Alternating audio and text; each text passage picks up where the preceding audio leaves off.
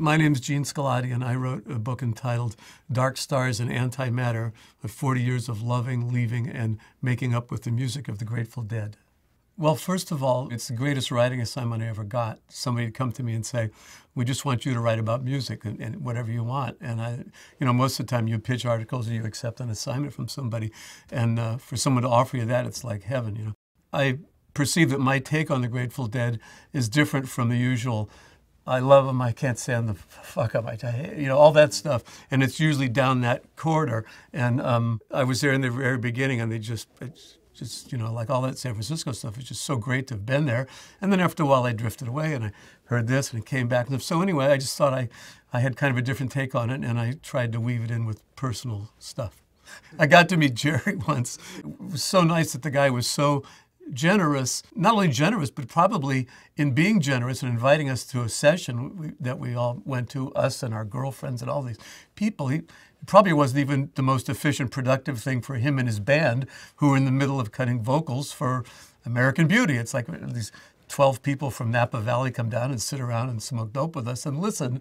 It's like, okay, but he did that. And it's just a great thing, really nice.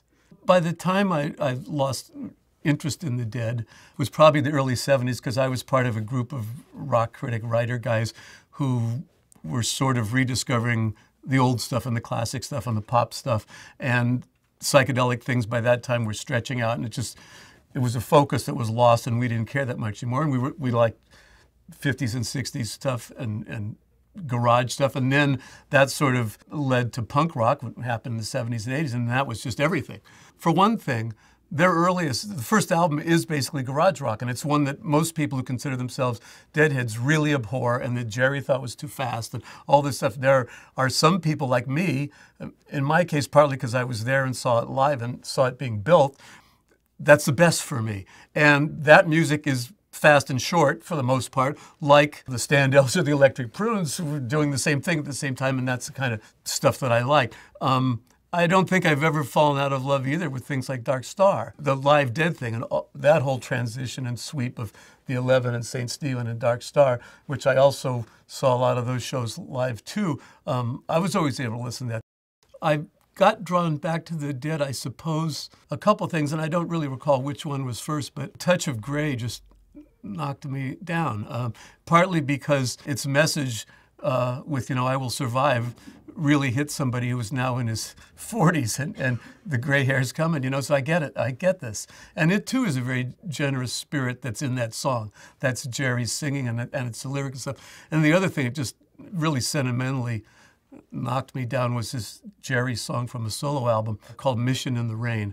And that just connected so much to the San Francisco that I knew, that my folks knew. It's just like, man, he nailed that, too. He nailed that neighborhood and that time and all that, and so there was that, and I've always liked the early classic stuff because that's what I lived with and saw, from 66 to, 72 or whatever that was, and the earliest stuff sort of beats everything to me, but I've found points of connection with them in different places, Somebody said some line about, I saw a Cadillac with a Deadhead sticker. It's like, oh man, that's such a fucking ridiculous thing that can't be reconciled. I'm sure it can be reconciled. Here we are 40 years later. I'm sure there's like guys who are vice presidents of companies who are Deadheads, because it refutes all that stuff like, this red voter doesn't vote for this blue state policy, all that stuff.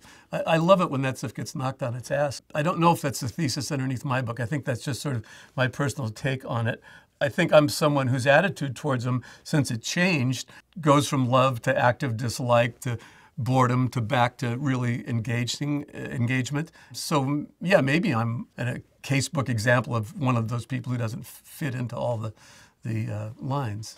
I think it was Lenny Bruce said something like, there's nothing sadder than an old hipster, an aging hipster. And the notion was, the aging hipster's a guy who just clings to the obscure Mingus record or something while everybody else has moved on. I think there's nothing cooler than an aging hipster, a guy who picked it up and stays with it. And over the years, that thing still provides some sustenance for him. And to me, good Grateful Dead stuff that I like is like that. There's never been a time when I couldn't listen to it, The Dead were just so tremendous. To see those fast, powerful songs like Cream Puff War and Rider and that kind of stuff. I would go to the Fillmore in particular, early. I was going to college in San Francisco, and after there weren't many people dancing anymore, they had like about 3 or 4 rows of chairs right in front of the Fillmore, which is kind of a low stage.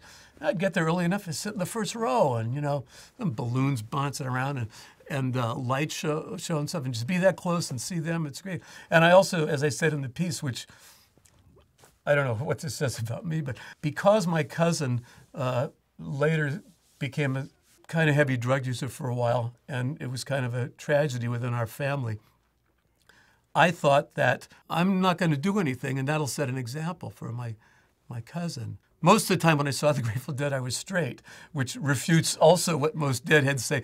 So as I said in the piece, either you got to take my word for it, or I don't know what the hell I'm talking about, because most people, if you say you saw them early on and you liked them, let's say, well, of course you were stoned. But I wasn't stoned, and they were still great. So sue me,